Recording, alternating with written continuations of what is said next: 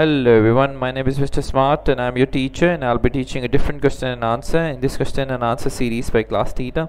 So for today's question, which we'll be discussing is which of the following statement about enzymes are true.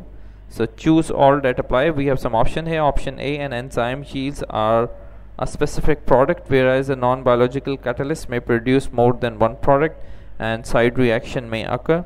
Option B, generally an enzyme is specified for a substrate, for example thrombin, and catalyze the hydrolysis of the peptide bond between the Arg and Gly.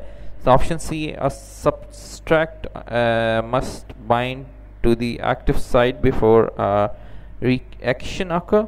Option D, reaction occur at the active site, which usually consists of CC on the surface of an enzyme. And option E, non-biological catalyst and enzyme tend to have a similar degree of reaction specificity. So the answer of the question is the following statement about enzymes are true.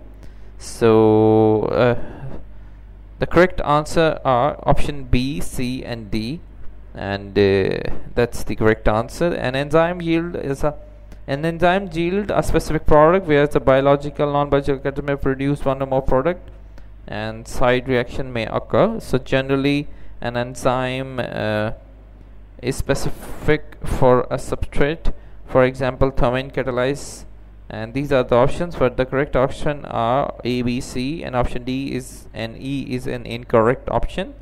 So if you still have any other question, just leave a comment and I'll be back as soon as I can. Thank you very much for watching the video. Until next question, bye bye.